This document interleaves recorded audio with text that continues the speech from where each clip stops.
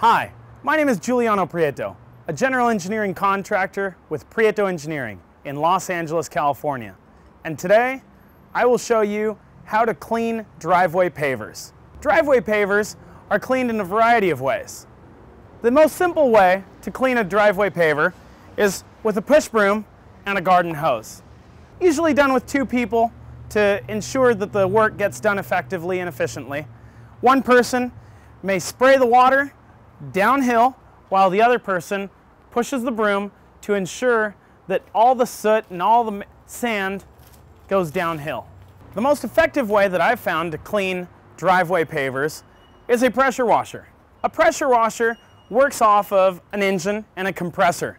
It uses a garden hose's water to feed it, then the compressor pushes out the water at a high rate of speed, ensuring that a larger area and more consistency into the driveway gets all the sand and all the soot to move right off of it. Driveway pavers are made up of several different pieces. Within each one of those pieces, there's sand that binds them all together. What you want to be careful with when cleaning a driveway paver is not to blow the hose right in between the joints. The same thing goes with the pressure washer and the direction of the nozzle spraying into the pavers.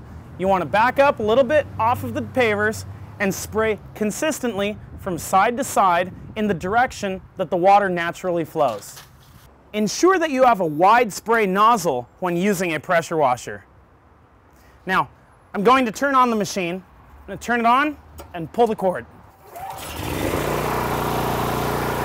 I will now begin to use the pressure washer.